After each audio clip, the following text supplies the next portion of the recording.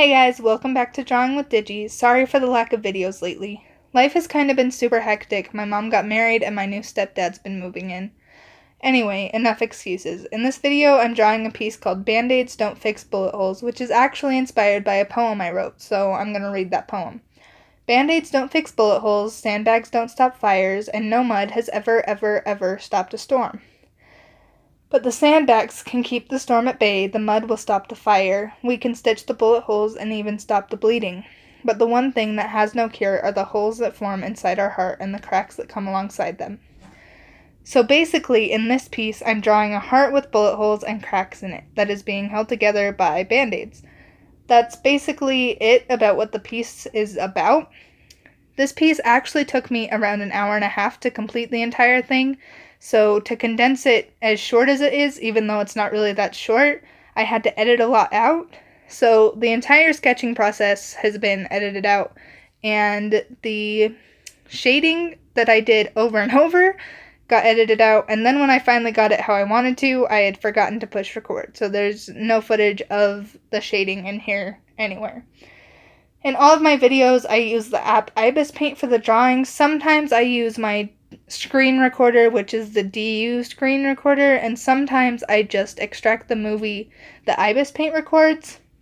And then for editing my videos, I use the app Power Director, and these are all Android apps because what I use to do all of that is my Samsung Galaxy Tab S3. And that's pretty much everything I have to say about this piece. Right now, I'm currently saving up for an iPad Pro, so I can hopefully make better videos for you guys. I'll still be using my Tab S3 to make some videos, but probably mostly my iPad when I get it. So if you would like to purchase any art from me, you can DM me on Instagram or comment down below what you want. The price will vary depending on if it's traditional or digital and how long it takes me to complete. With most of my art that I sell, I start the base price at about $1.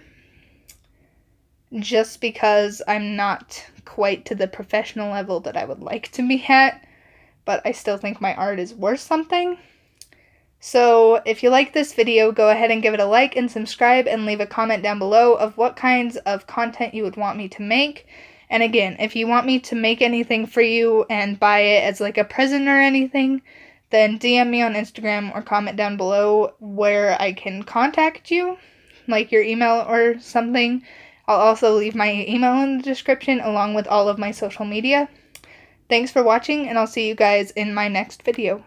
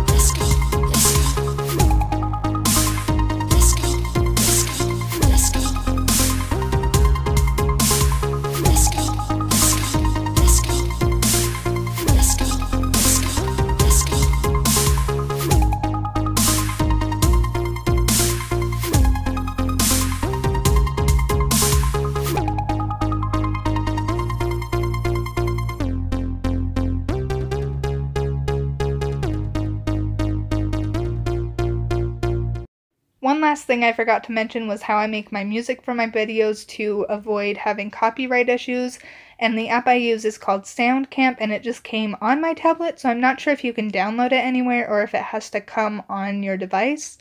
Anyway, that's what I use to make my music, in case you guys were wondering.